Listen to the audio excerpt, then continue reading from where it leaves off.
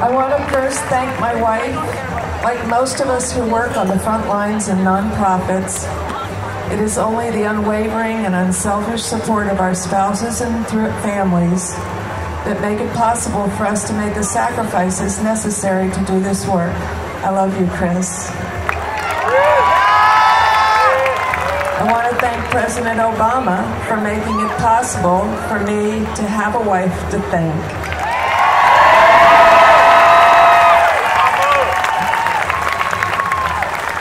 I work with heroes every day.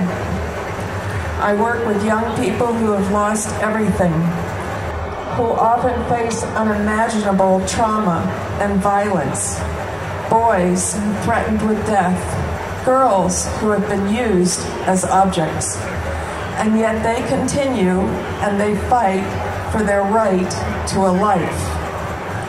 Everything we do as citizens from this moment, in this moment, is the difference between life and death for our children. The difference between boys thinking girls are trophies instead of gifts. The difference between girls believing they are too powerless to say no. The difference between children that choose foolish and false values they see on TV, or the true values of compassion and citizenship that they need to see in the adults surrounding them. They are watching. I know, because these young people come to us. They're shut down, cynical, comparing, uncaring, angry, and often within days they change. When I ask what they want to do, they tell me they want to do what we do. They want to help others, to fight to prevent what happened to them from happening to any other child.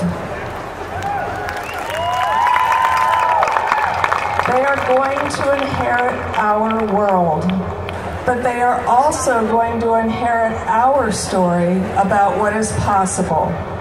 And we owe it to them to prove that courage, intention, relentless commitment, and holding to our highest values, we as citizens can create the world they're asking to live in, where it doesn't happen to another child.